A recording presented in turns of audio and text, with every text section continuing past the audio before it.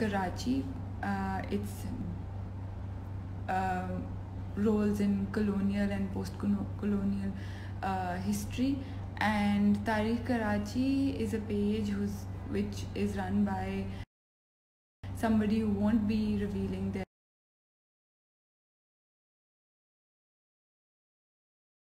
identity, but is interested in international relations and gender and women's studies specifically. So we will be talking about history and history through visual references.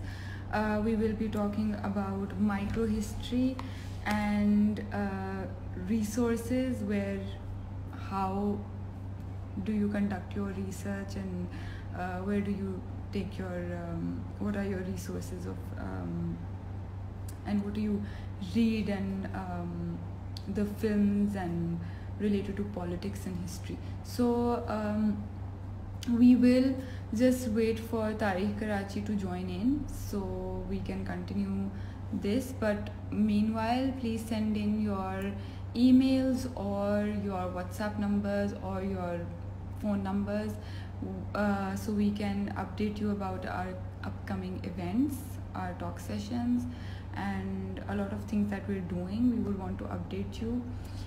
And yes, we will wait for her to join. And please send in your questions. We will be answering them later once we discuss. And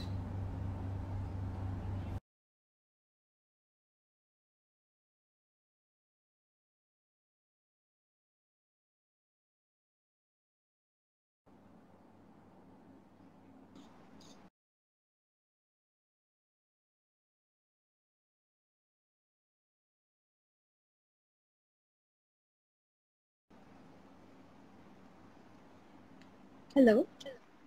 hello. Hi, How are everyone. how are you? I'm good. I'm good. Thank And you how for is inviting me. no. I am really excited to talk to you about your project. And I think a lot of people are excited because people were sending me some, you know, they were really excited that um, you will be coming on board to talk to us. So, how is the quarantine going? And Yeah, it's going. It's going. Just trying to get by. I'm working on the side as well, so it's not too bad. okay, and are you still like in quarantine? Are you still working on the Karachi project? Are you working on, because a lot of people out have shifted their focus. They're working on COVID series, and So in the beginning of quarantine, I started posting a lot because I had so much free time. Basically, my college ended early and everyone had to go back home. And so I came back and there was nothing to do. So I started focusing a lot on the page and I made a lot of posts. I think my following built up a lot in that time period as well. But in the last month or so, I started working somewhere else. And so that makes it kind of hard. It has long hours as well. So that makes it kind of hard to research and get everything done. So really it's honestly, the page is honestly a natural process. I don't schedule anything or make a schedule for myself that I have to post this many times. It's really just whatever piques my interest. And whenever I have, because when I get extremely interested in something, I'll like be addicted to posting about it for like weeks, but then I'll have like kind of like a dead period where I'm like not really inspired by much. So yeah, yeah. I think also in the quarantine it's a bit difficult when you're working with, um, like I've seen on your page, you post a lot. You post pictures of history and pictures that are from the street, pictures that kind of reflect to history. And so Mm. I think in quarantine, because we don't really go out that much, it's hard to get inspiration from what is going on like around us. So we do have our Exactly. periods. Yeah. Yeah, no, because even the pictures that I have been posting have been from in from the winter when I came back for December holidays, and have been like I've been digging through the pictures in my phone. You know, I had so many plans for this summer. I wanted to work with Heritage Walk Karachi. They're doing amazing work in archiving and mapping. I wanted to go out and start like an independent like research thing for my page, but you know, nothing worked out. Like everybody's plans sort of went in the air, but that's okay, I guess. Yeah, I think we all had our plans, and 2020 just kind of Yeah, no, for sure. everything is just like we can't really do anything about it. I think this is the time where we can kind of push our energy, that we just have to be productive and do what we can do, like what we can bring the most out of it. So Yes, that is bilkul, what yeah. we have. So do you think that Instagram and social media really worked for you for this project, because it's all virtual and now everything is virtual, everything is everybody is like doing Instagram and live stories and everything. So do you think doing something on paper, if you wanted to do, like you talked about Karachi heritage and archiving it on paper or digital or something, but now taking it to Instagram, it does really make sense, and it also kind of reaches to a lot of people. Oh yes, 100%. For example, I'm not like a professional academic, right? I don't have a history PhD. I'm not in a master's program. It's something that like, you know, these things that were much more restricted to academic circles or professional circles, like has become much more accessible to students and everyday people with an interest in the subject, right? So I can just make an account and start exploring on my own. The internet is such Pakistan, history of Pakistan, you know, you don't know, really know who's running those, but you Yeah. also realize that it's so much more accessible to read about it because they're curating the information for you, and it's so much more accessible for me as somebody who runs a page to be interested in something and share my work with people. I don't necessarily have to be like a fancy student about it, which is also really cool. There's so many accounts now doing that, which is amazing. There's like even in India, there's this account called Unzip Delhi, which is I think one of the coolest accounts. I'd 100% recommend it to anybody who's like watching. Okay. And he's just somebody who goes around and like tells stories about Delhi and stuff. And he's not necessarily an academic, which says something because you don't have to have an academic background to share things like history and Yeah. like or anything you're interested in, really. Yeah, and but then how do you see this? Like a lot of people, like in this quarantine, I think we have connected to a lot of people who are talking about history. But before this period, also a lot of people were posting about history and nostalgia and South Asian history. So Mm-hmm. how do you see this? That you are also doing it, and um, there are pictures that you see on every account. There are Yes. pictures of, PIA, and I think there are some Ferrer Hall famous pictures, or, like partition pictures. How do you see that? How do you kind of filter that? Like, or why would somebody follow all of these pages? Yeah, no, I definitely agree that there has been a sort of explosion in history pages recently, like and Yeah. heritage pages, and like people are more interested in their culture, which I find to be a really good thing. And of course, there'll be some people who will focus on the more mainstream of the content, right? Like you have PI ke Purane pictures, which is like everywhere.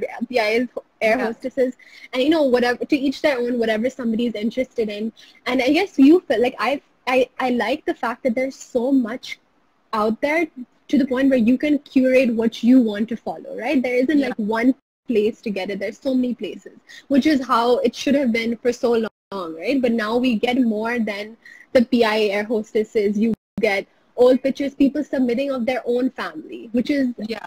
amazing, right? We didn't have that before. Or you have old pictures people find in their houses, or you have like sketches, or you have, you know, there's so much now, which is good in a way, but also there is a lot of information out there at the same time. So you have to like find your way through it. Yeah. So how did Tareekh Karachi start? Like, tell us about the page.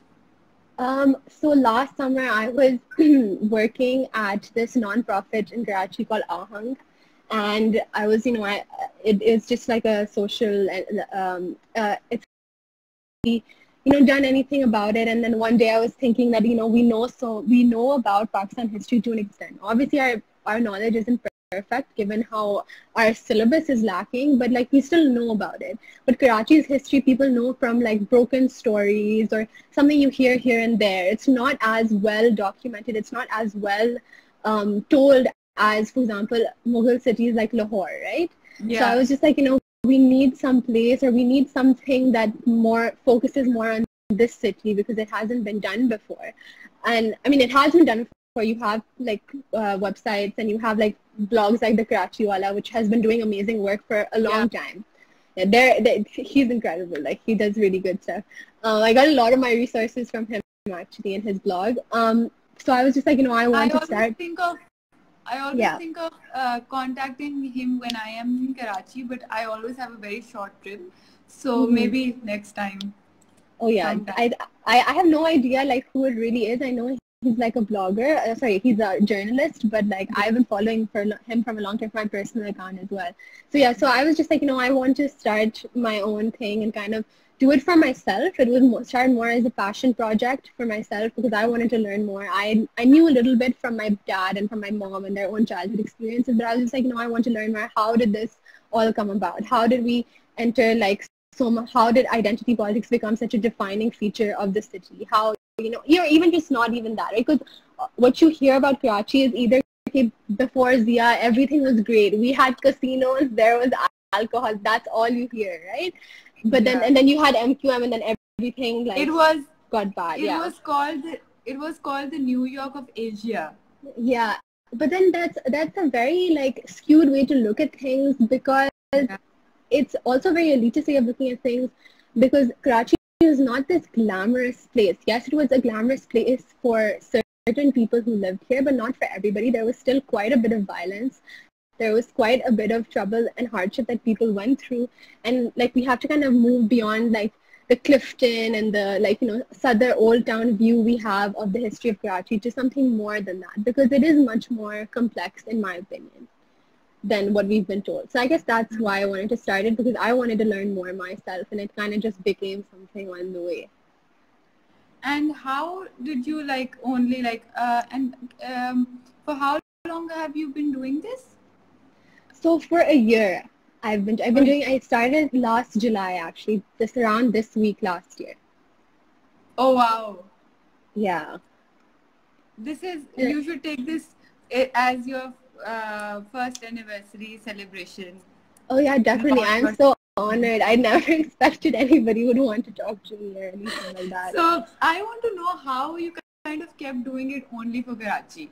Like I Yeah. know you always hear these stories that oh बचपन में कराची ऐसा था अम्मा आपको Hmm. कहते थे कि बचपन में कराची ऐसा था बड़े हुए कराची ऐसा है पर हमने कराची को इस तरह नहीं देखा कराची बदल गया I Hmm. think we all can relate to it like when I went to Karachi or even if I want to talk about Lahore it's the same the stories are the same so how you only obviously like traveling and coming back to Karachi and how you only kept it to Karachi or do you think of expanding or do you think Karachi is more diverse or um, there's more Yeah. No. I there are more know. layers to Karachi that's why So it's been really tough to keep it to like one scope to keep it to Karachi because when I read I find so many interesting things about cities in Pakistan, about cities in India, in Bangladesh, and I want to post about them, but I'm just like I have to control myself. Like I won't post. If I do, then I'll post on my story, but it has to be somehow linked to it because I guess that is why my followers followed me. So there will be, but the thing is because Karachi has such a big population of people, a diverse population of different groups, there is yeah a way that I can branch out, right? So when I talk about Urdu speaking populations, or if I talk about like migration, and if I talk about, for example, I did a post on Ruabza, which is my favorite post that I've ever done, and it starts out in Delhi, but it ends in Karachi. Because like the Ruabza was basically like created in like it was created in Delhi, and the office of Ruabza, the people who made it, I can't remember the name, Hamdard, yeah. They Yeah. opened an office in Karachi afterwards. So I can kind of play around and bend the rules a little if I find something more really interesting that has something to do with Karachi as well. So it's not like it's not a hard and fast rule really. Yeah. And maybe later you can kind of connect to other cities, because like I think one thing we all had, like you talked about syllabus, तो हम हमेशा यही सुनते थे कि Karachi was the capital, and Hmm. there was this political or national like label given to Karachi. And now when you see, like when you, because I know a lot of people who have not traveled to Karachi, and their image of Karachi is something else, like in their mind. But when you see pictures of Karachi, especially old pictures, and the kind Hmm. of work that you're doing, and like we were talking about, like there were bars and casinos and everything, and even I think in the politics of Lahore and Karachi, because a lot of people get into this argument, and Hmm. a lot of people can't really um, understand the dynamics of the city, because it's so diverse. And Oh I yeah. think, like you said, that in comparison to Lahore, like Lahore is like still well better documented, or there's more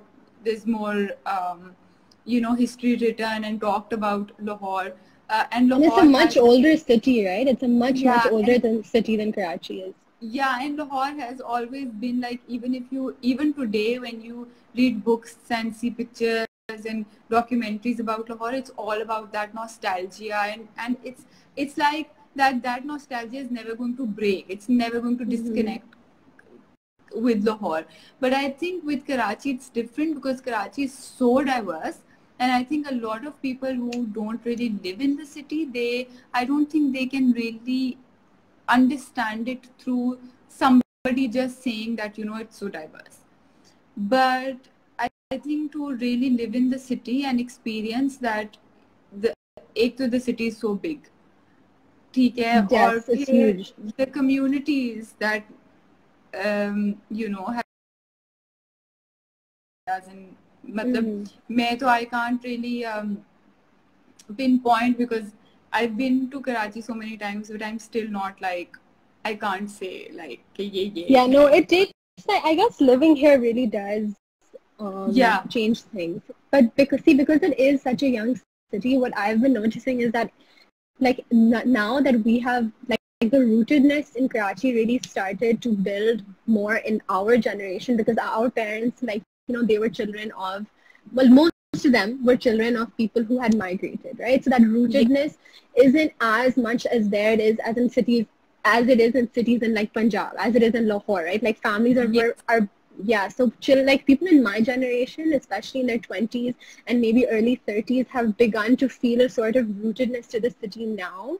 So, that is interesting to see because then now you see there's like this explosion of like poetry and literature and art related to Karachi as odes to Karachi. And I feel like that's happening more now, which is very interesting compared to Yeah. before. Because when I try to look at poems that are about Karachi as about poems about people who have kind of like written for their city, it's not as prominent in previous generations as it is now. Like you see this whole like explosion of romanticism and romanticizing the city, and it's very popular and like more so today. And Yeah. it's about like in the in terms of what you said about the diversity. Yes, it's an extremely diverse city, and that has its problems and that also has born a lot of art and a lot of resistance and a lot of interesting subcultures as well. So for example, Liari you'll see is a hub for like Balochi culture, right? And because Yeah. a lot of people in that area have not been taken care of by the government, and you find your own ways that okay, if the government isn't going to take care of me, I'm going to like whereas we as a community will take care of ourselves, or we as a Look for community will do these solutions. things for ourselves, right? Yeah, Yeah. that's like it's interesting now because it's an interesting Yeah. I way think that the city governs and operates. Yeah. I have been to Liari, by the way. I say that as an achievement, because so many times I've told people that, take me to Liari. Like Karachiites, I've told them to, when I'm in Lahore, I tell them, please take me to Liari. But Definitely then has I the kind of reputation. managed to go, and yeah, yeah, you're right. Like if the government doesn't take care of them, they have to come up with solutions. And I think Yeah. in those solutions, um, when you are not being taken care of as a community or as a city or as a group, you can only come up with solutions that are related to survival, but Yeah. not solutions of archiving yourself or archiving what is happening inside, Mm-hmm. internally in the group or in the community. Like, Mm-hmm. I think a lot of people who would want to archive or want to document what is happening in the city or a certain group or a certain community will not be from Liari or Yeah, from no. other, so if there are people who like Karachi wala, and you or me, or people who are just interested in seeing what is happening inside the city, गलियों में क्या हो रहा है, सड़कों में क्या हो रहा है, बैक साइड्स पे क्या हो रहा है, बिल्डिंग्स के टावर्स के अंदर क्या हो रहा है. So all these stories really interest us, and I think a lot of times why we are unable to archive, and why I think we lack archiving, is because we don't really get out from the solutions of survival. So Mm-hmm. a lot of people are, like you said, that there's this explosion of Instagram pages with nostalgia and South Asian history. People are really wanting to bring out those stories because they were Yeah. hid somewhere by people who were only looking for their own solutions. So how, because you're interested in international history and relations, and how do you see South Asian history? And what I'm interested, like we can talk later about it, that how you're interested in it, and how do you kind of see the archiving side of it, or maybe start from how do you see it affects our identity of who we are. Yes, for sure. So I go to I go to the University of Toronto, right? And so over there, I'm a history major, and what I have learned in my 3 years at U of T has been like very empty in terms of the South Asian region. And it is really disappointing to me because I'm like so jealous of some of my LUMS friends who know so much more. Anybody who studied here, because the Pakistan history is compulsory, I think, in the first year to study, Yeah. they know so much more about their own history. And you'd have to take certain core classes, and it's interesting to see how world history, when they teach it, is all so westernized, right? And it's not really world history, it's more European history and Yeah. North American history, and we'll put like a bit of the Vietnam War in there, we'll put a bit of the Yeah. Afghanistan War in there, and that's all you really learn.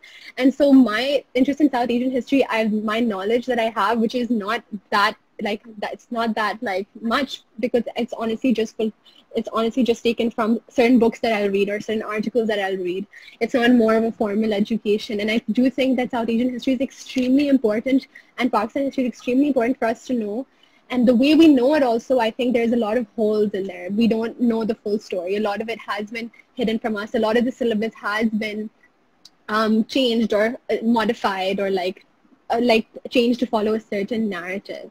And in terms of how the archives affect South Asian history, like there are really rich archives of like South Asian history around the world, but the best ones are not in our region, right? Like we have like SOAS University, and it has the #1 library in the world related to like studies in Asia, Africa, and the Middle East.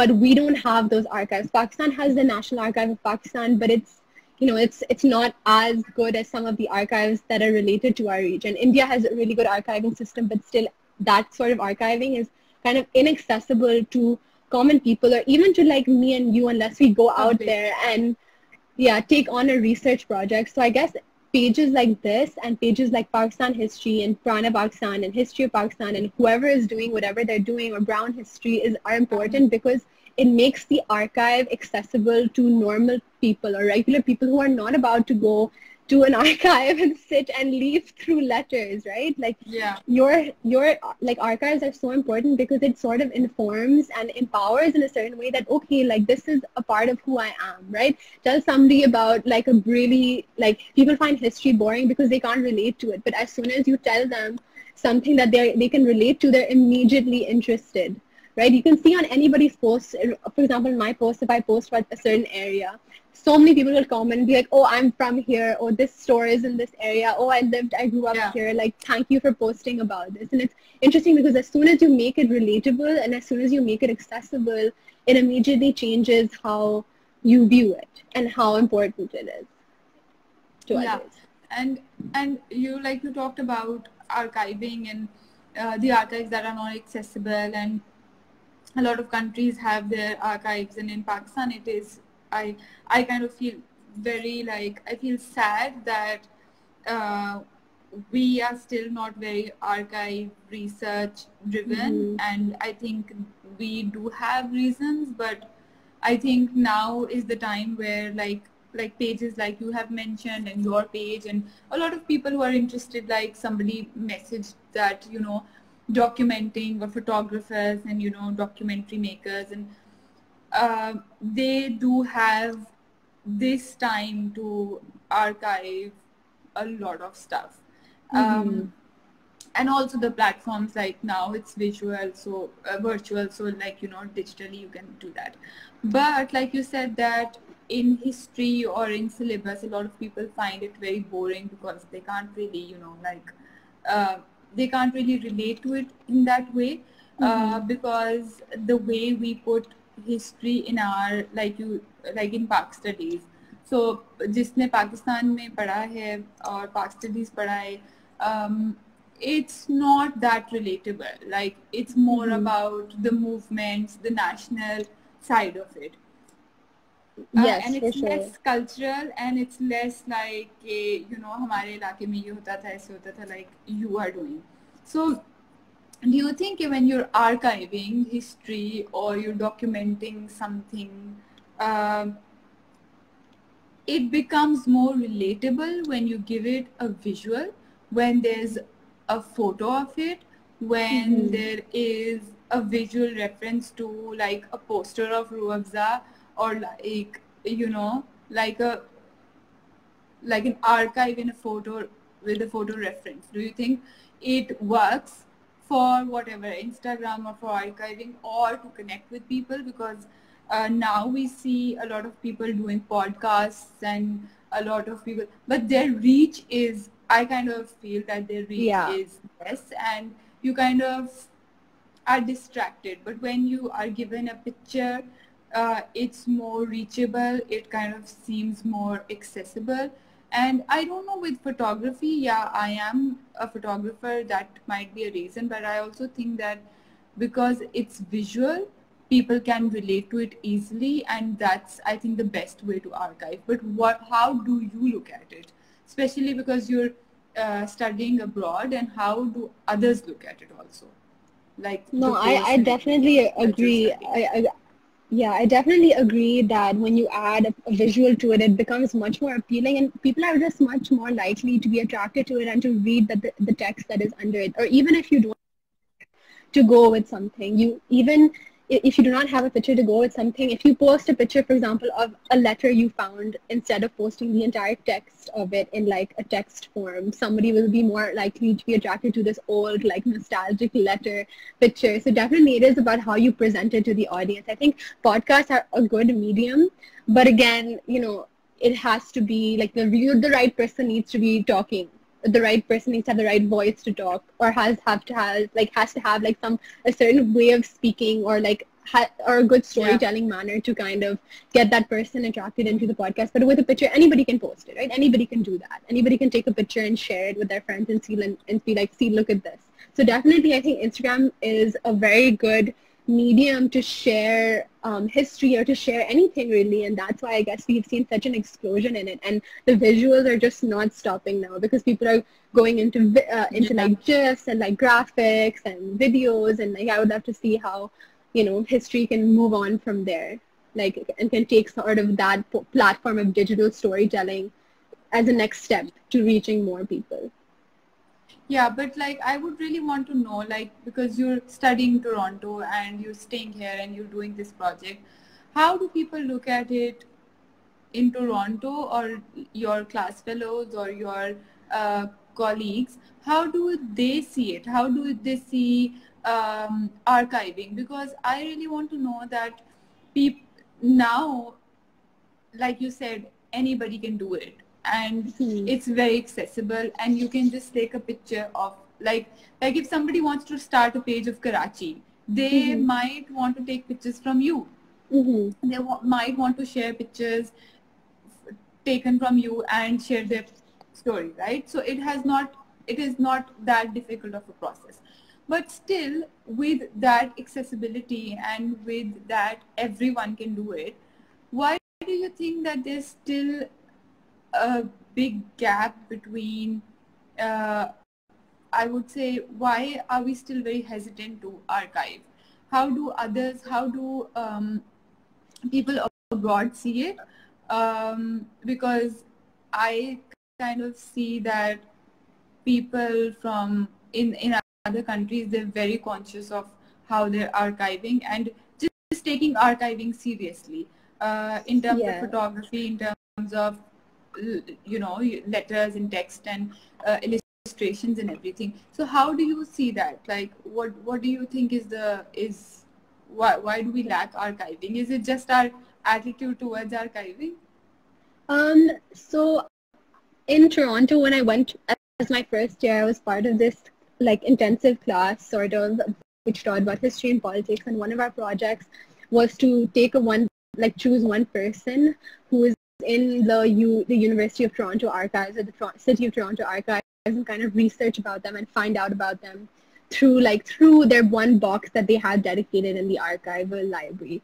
And that was a really interesting project to undertake, especially as a first year. And the meticulousness with which everything is archived, everything is alphabetized, everything has been saved and preserved, and there's a certain process with which you have to go through everything and flip through everything. And so, it's very admirable to see how those things have been preserved. But I guess to answer your question, like, and in Toronto, like, for example, I have a roommate who's been seeing it over there, who's like a Toronto native, who's been seeing me like build this page. She's one of my best friends, and she's super interested in what I do because she doesn't know about it.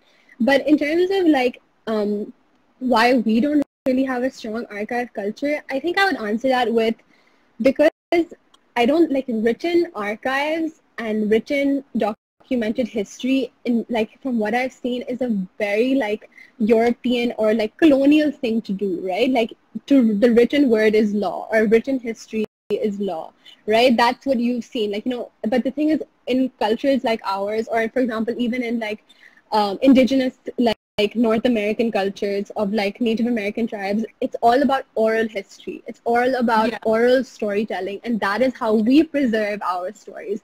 And of course, documentation is yeah, different.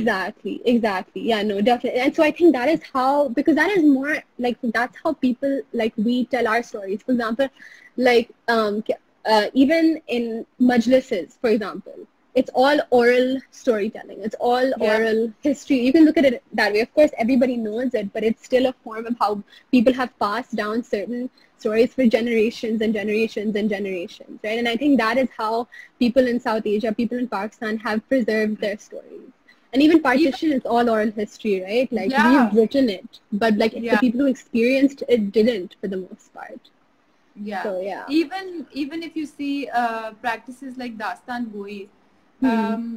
all of these practices are like all oral, and obviously they're written, but they're practiced as Oral, storytelling. yeah. Yeah, the and the essence of it is very different. Like you said, it's a very colonial thing. It's like documented and everything is categorized, and it's very systematic in that way. But in our cultures it's very different. Yeah.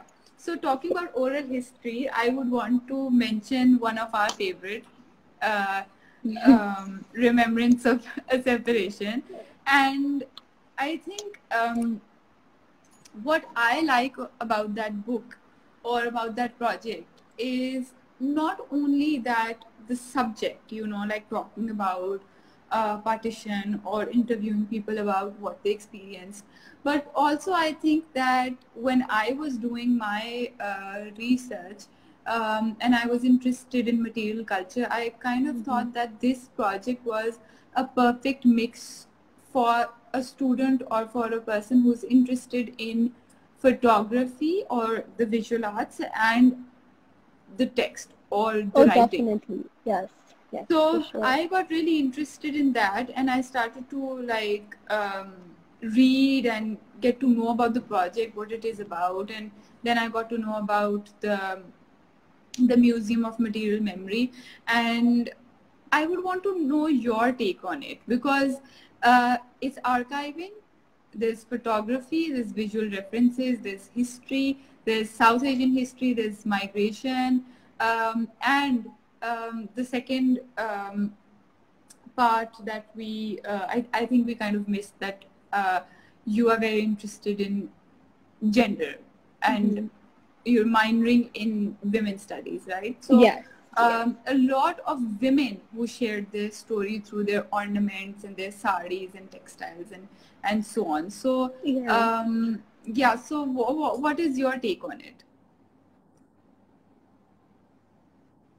Why, like, why we don't really have a strong archiving culture and stuff. Basically, so what I was just thinking as you were talking was that maybe the reason that we don't archive the way that the West archives and has, like, obviously we do, but it's not a big thing. It's not somebody, people don't have some huge emphasis on it is because that way of archiving is so devoid. I mean, not so devoid, but it is devoid of emotion and people's like lived experiences. And so that's why Anshul Malhotra's book is so appealing to so many people, is because she takes history and she also captures the emotion and the pain and the suffering and the lived experiences of people. And that is a lot about how I think people tell their stories. And so I think that's why visuals and material memory is much more appealing and much more, I think, something people should do, is because it allows you to capture the history and the emotion at the same time. Because history, is like people say, it's such an objective subject, it's such a dry subject,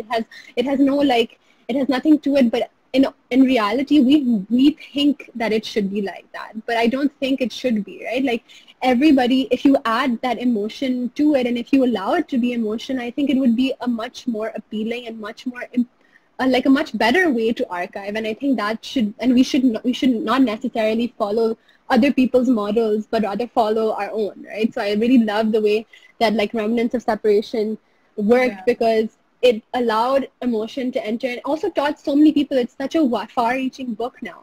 And in terms of gender, there's a really good book called The Other Side of Silence by Urvashi Batalia, and she basically um, puts together this book of narratives of women who went through partition and went through the horrific things that they had to see and they had to go through. So it is, and so she specifically focuses on more marginalized communities, marginalized people who are usually silenced by like the regular archive, or who are afraid to come out and talk about it, or who are like Yeah. restricted by certain societal boundaries.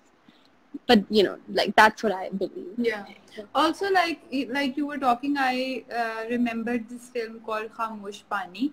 I saw it, I think, when I was in college, and I think it's also about those women who were left behind, and also the kind of violence they went through, and a lot of women were suggested to give up on their lives, and because uh, a lot of uh, Mm. people thought that women will face something. So before that they face some kind of violence, they should give up on their lives. So, It's but the I whole think, idea of it's the whole idea of death before dishonor. This whole thing that is very prevalent in yeah, like in Pakistan till today, right? We still have yeah, honor killings till today. Yeah. yeah. So do you think that um, Tareekh Karachi might be a research project? That's a really good question. I really hope it does. So right now, I don't necessarily consider myself as a formal archive, maybe more sort of a curatorial platform, because I'm taking other people's like work and crediting them, of course, but taking other people's stuff and putting it out there for people to see. I would love for it to become a sort of digital archive. So next year is my final year at U of T, and one of the courses I'm taking is a digital history kind of history storytelling course where you learn how to make a digital storytelling platform, and you choose your own community or your own kind of independent project as to what you want to kind of archive. So I emailed my professor and sort of told him that my idea for this is to focus it and take my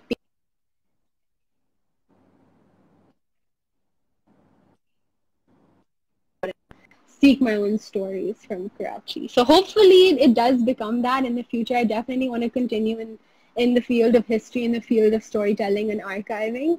So I think maybe that would be the next step. Another thing I really want to do is just, record people's own stories about the city. Like, move beyond partition. Like, people have done a lot of work on partition, but what about the last 50 years? What about the last 30 years? Where is that going? What are the stories and related to that? Where are they going to be? So I definitely want to make it a research project. I just need to figure out how I'm going to do that. Yeah. Yeah. I think I do agree that a lot of people have worked on partition, but I think that in Pakistan, the work on partition is still less Mm-hmm. as compared to the work that is done in India. Oh, And yes, I, for sure. yeah, the writings, the movies, the films, the books, I think a lot is done, and I think it's still kind of, I mean, when I said that I'm very interested in partition, um, a lot of people said, "Oh, बहुत कर लिया है, सब कर लिया है," Mm-hmm. and then I kind of and I didn't know कि partition के ऊपर कितना काम हो चुका है. इंडिया में कुछ Mm-hmm. फिल्म्स मैंने देखी थी, जिस तरह ये खामोश पानी है और कुछ और the earth is a film, और इस तरह की फिल्म्स मैंने कुछ देखी थी, but I didn't know that what big of this, like how big was this when I was in college. And but then I kind of did my photography and graduated, and then when I got into my master's, I said that this is what I'm interested in, but I'm not really interested in partition. I'm more interested in memory and nostalgia. And then kind of Mm-hmm. then I started to like interview my grandparents and Mm-hmm. relatives and all. And then partition kind of the chapter opened for me, and that's how I got interested in that, because I had to read about it and all. And then after hearing this a lot, that so much has been written, so much has been made on partition, I discovered Anchal's work, and I Mm-hmm. thought that no, this is like, there is still so much that you can To be do. done. Yeah, yeah, for Yeah. sure. And yeah, so that kind of really like gave me a new start. But when I was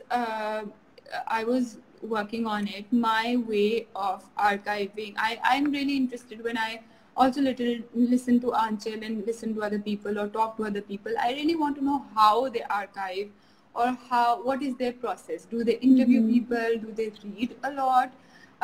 Do they take references from literature? Because that's also one part, I think, which is very um, kind of, we touch literature like, it's like बहुत कम उसको हम करते Mm-hmm. हैं कि, yeah. So what is your process towards archiving, or even when you're running this page, how do you go about it? Like, even if you want to take this as your research, how do you think it's going to be for you? What will be the strategies?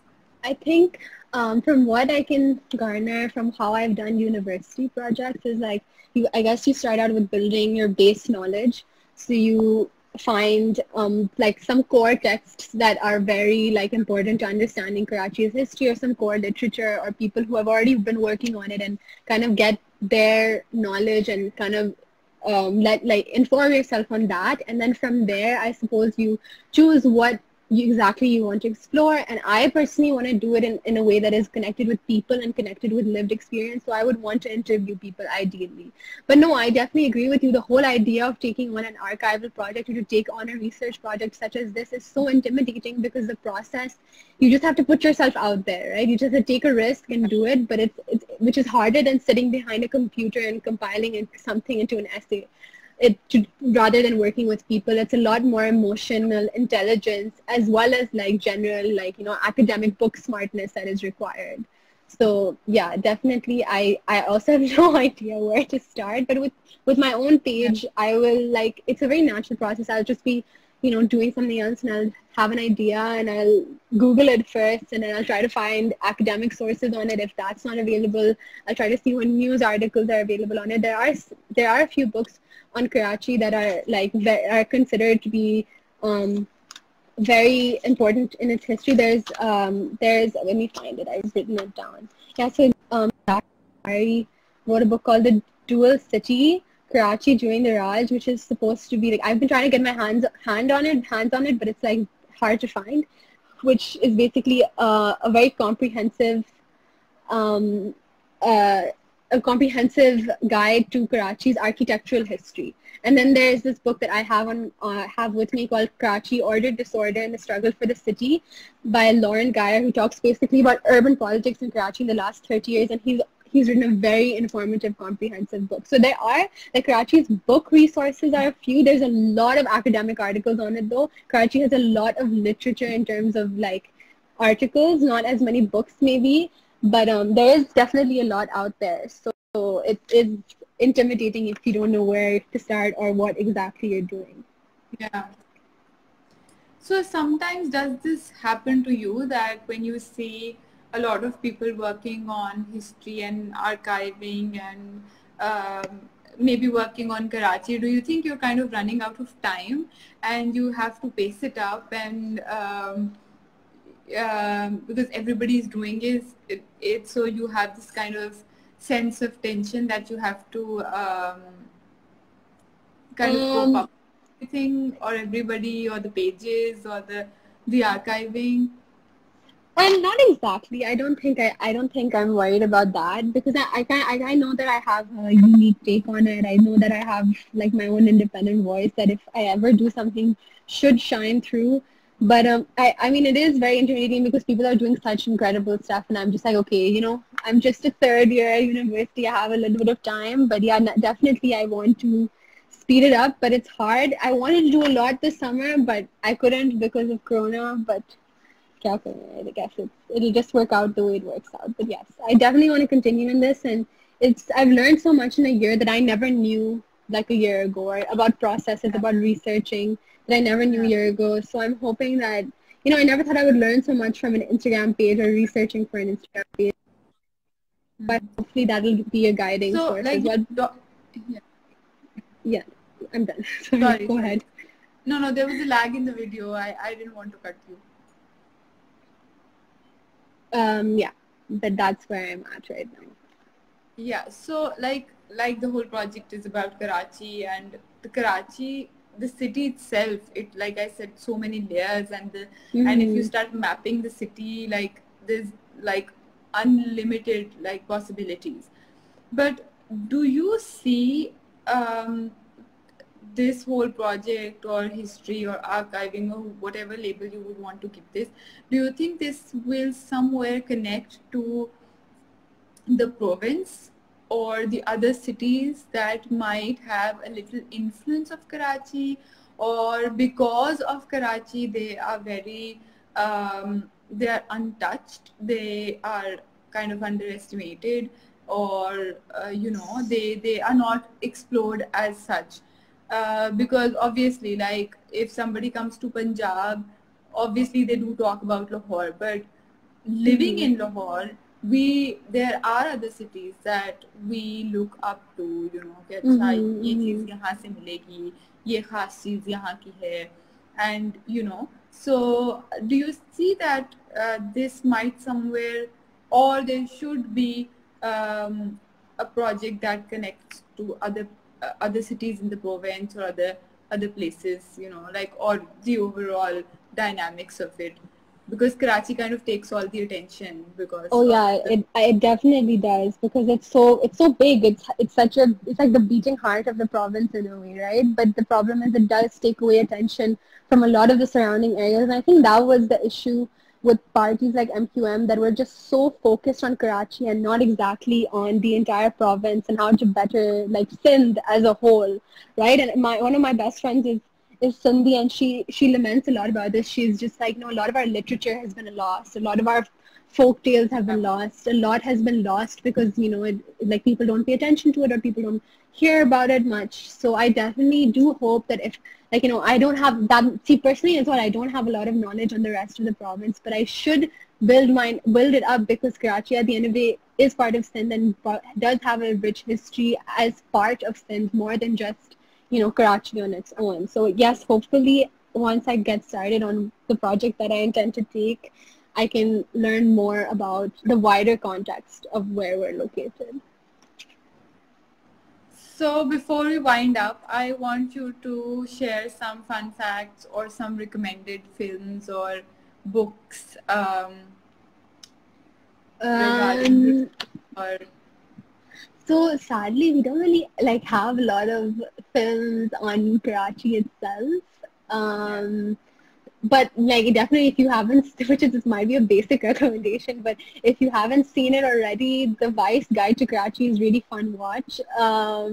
It's a really fun like 5-part documentary that is just very interesting the way Vice did it. It was one of their first films before they became this huge like media organization. But yes, definitely other books that I recommend is The Other Side of Silence by Rishi Butalia, Remnants of a Separation by Anshul Malhotra. I recommend this book also called Mr. and Mrs. Jinnah, The Marriage That Shook India by Sheila Reddy. It basically explores like Jinnah's life and Jinnah's marriage and how it affected him. And I also do recommend the book about the book by Lauren Tagayer about urban politics in Karachi. It's called Order, Disorder, and the Struggle for the City. That's a really, really good book. And yeah, I think those are my recommendations. I think there's a lot more articles that I would recommend that I could send to you that you Yeah. might be able to put up. But yeah, film in Karachi is much more lacking. I guess that's the issue.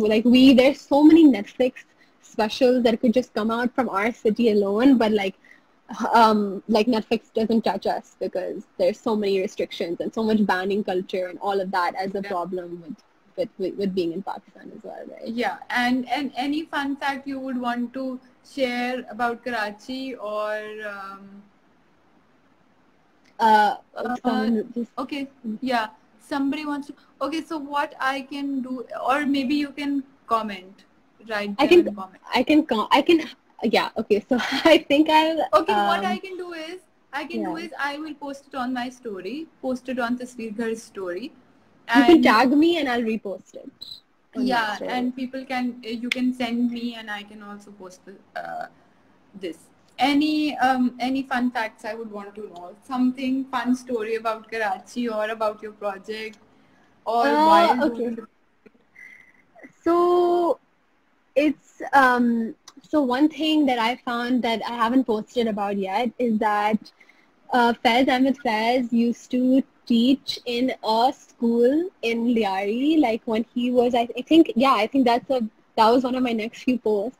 And so he used to teach in a school in Liari, and he had quite a few like academic pupils who looked up to him a lot and like followed him. Let me just look up the exact name of the school, and I'll let you know what it is. Um, yeah, so he was the principal there. He was the principal there.